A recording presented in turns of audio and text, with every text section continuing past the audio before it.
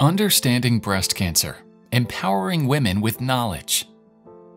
Breast cancer affects millions of women around the world, and being informed about its risk factors, symptoms, and screening methods is crucial for early detection and prevention.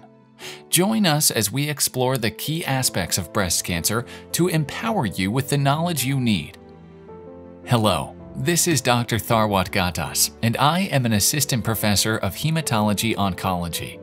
I'm here to talk to you about breast cancer, risk factors, screening, diagnosis, and more. My goal is that through this video you'll gain the knowledge and empowerment needed to take control of your health. Did you know that breast cancer is the most common cancer among women globally? According to the World Health Organization, the lifetime risk of developing breast cancer varies from country to country. However, statistics show that approximately 1 in 8 women will be diagnosed with breast cancer during their lifetime. Breast cancer affects not only those who are newly diagnosed, but also millions of women who have successfully battled the disease.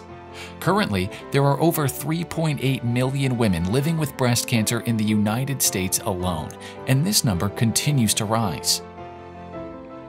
Understanding the factors associated with higher and lower risk of breast cancer is essential for women's health. Let's explore these factors together.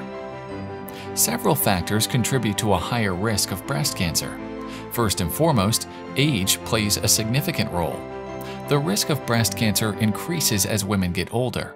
Family history is another important factor.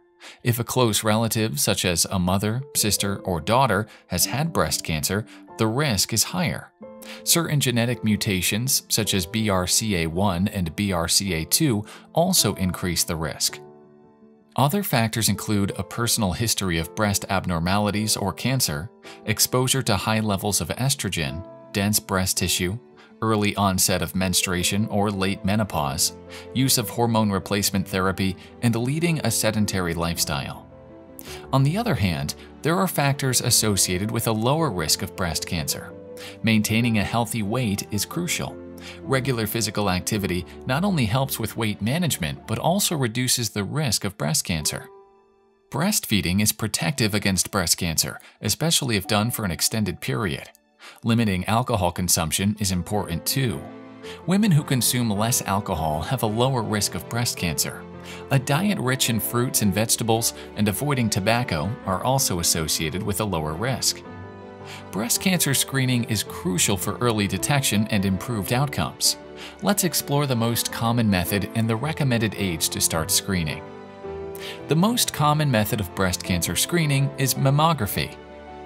It's a low-dose X-ray of the breast that can detect early signs of cancer, such as small lumps or abnormal changes in breast tissue. When should you start breast cancer screening?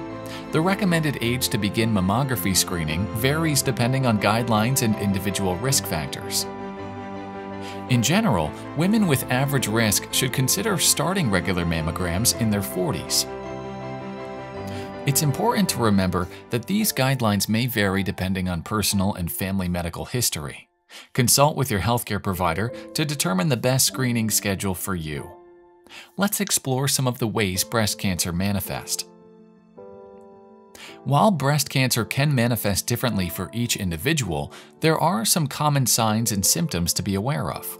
These include a lump or thickening in the breast or armpit, changes in breast size or shape, nipple changes, such as inversion or discharge, and skin changes, like redness or dimpling. In the United States, most cases diagnosed after abnormal mammogram. However, up to 15% of women are diagnosed with breast cancer due to the presence of a breast mass that is not detected on mammogram.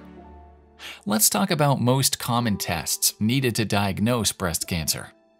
If breast cancer is suspected, further diagnostic tests will be recommended to confirm the presence of cancerous cells. These tests may include a breast ultrasound, magnetic resonance imaging (MRI), or a biopsy, where a small tissue sample is taken for examination. These tests help doctors accurately diagnose breast cancer and determine the stage and the most appropriate treatment options. The good news is, there have been remarkable advances in breast cancer treatment options. Targeted therapies, such as HER2 targeted drugs, hormone therapies, and immunotherapies, have revolutionized the way we approach breast cancer treatment. Transforming battles into victories, one patient at a time. Tharwat Gattas, MD.